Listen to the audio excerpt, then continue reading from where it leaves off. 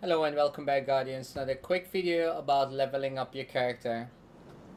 At some point after doing your story missions, after leveling up your character to level 30, 30 it is, 30 is the max, you're gonna find yourself stuck at somewhere 342, 341, something like that. And you could pretty much go and grind until you find some legendary engrams, turn them in, because that's a quick way to rank up. But if you want to do it even quicker, you could basically just turn in your tokens. Pretty much all your engrams come as 340, which means it's 345. So let's say, okay, I already got 345 here, so this doesn't matter. Fusion rifle, 345, there you go. So that's one. All my guns are 345, it's just my armor.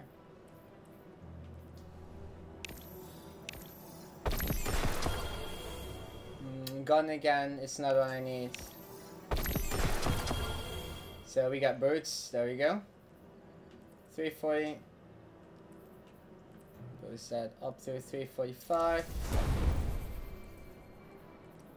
So all I need is a bond and a helmet, that's it.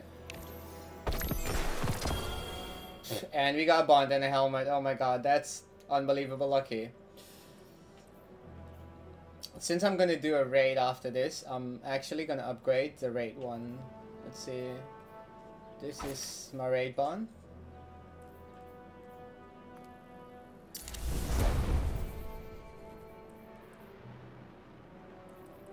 And this is gonna be my helmet for the raid, so I'll leave this one on. I'm saving the helmet because that's from Ana Bray. So now I'm 345, and I got a couple of engrams, powerful engrams to pick up. And this is something I don't know yet, how it's gonna work out. So we'll find out.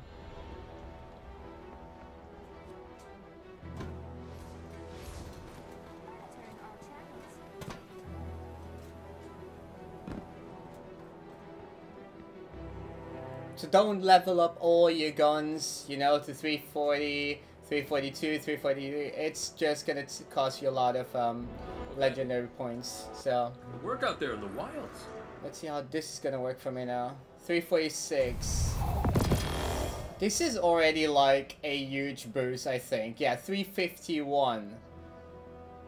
So pretty much if I put this one in, it's a 350. Oh my god. 356. This is something I don't need for the moment. A graviton lens, 351. That's amazing. Did not expect that. So 351. Alright, see you around. I'm pretty sure I got another couple of engrams, so we'll go and open them, see how the luck works. But yeah, pretty much a game's forced to actually level you up. It's just forced to. And keep in mind, like I promised you guys, I am only ranking up my Warlock. I'm not playing up my other characters, so didn't touch them. All I did is running around, do my story missions, go from planet to planet, do some of the milestones. I'll show you guys in a bit the milestones that I finished. Well, obviously the one on Nessus. And now come to Hawthorne. And see what Hawthorne got to offer us.